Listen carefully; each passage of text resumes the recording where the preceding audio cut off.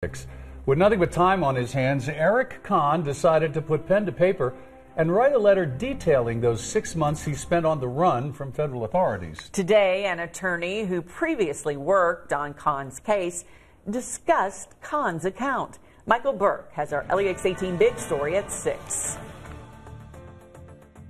That handwritten 42-page letter authored by Eric Conn and sent to the Herald Leader was not the only copy that he sent from jail. Lexington attorney Scott White is transitioning off Conn's case. I had asked him not to send it, and I thought that we had prevented it from being sent. Conn is the former attorney who was sentenced to 12 years in prison after executing a Social Security fraud scheme. He cut off his ankle monitor while awaiting sentencing and managed to leave the country without a passport.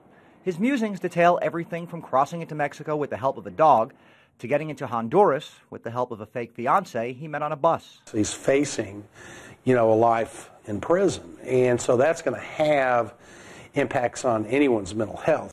But Mr. White doesn't believe Conn is mentally ill, and it's possible that his written account is 100% fact or 100% fiction or somewhere in between. Is it within the realm of possibility? What I have learned in this case is that anything is possible. Anything like naming a dog he found Curly, which helped him make it into Mexico by distracting Border Patrol agents. The dog story is really good. Eric Conn's story just took one more unforeseen turn. Covering the news in Lexington, Michael Burke, LEX 18 News.